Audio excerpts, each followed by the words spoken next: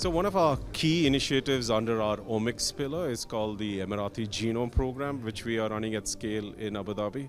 It's a very aggressive, ambitious program where we are sequencing the entire population for the first time, and it's one of the largest initiatives across the globe. So the fruits of this program is something that we are excited about, and I do believe it's going to change the paradigm of how healthcare system is going to be looked at.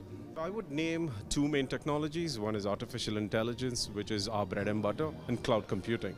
I'll just give you some examples where we are applying both of these technologies into one space. So AI technologies, we are currently doing gene annotation across the Emirati reference genome. Keep in mind, the Emiratis have never been sequenced before, so we're using multiple techniques of AI to annotate this data set so that it can be useful for researchers. And cloud computing, each Emirati genome is roughly around 500 gigabytes of data.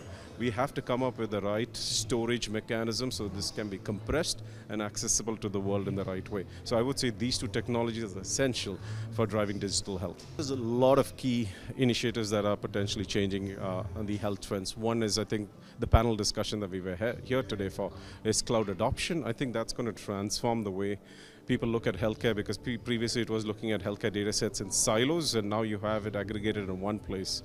Second, I think federated learning is something essential, that irrespective of data being in different countries and different borders, you could apply federated learning across these data sets. So I do believe these two initiatives is potentially going to change the trajectory of healthcare systems.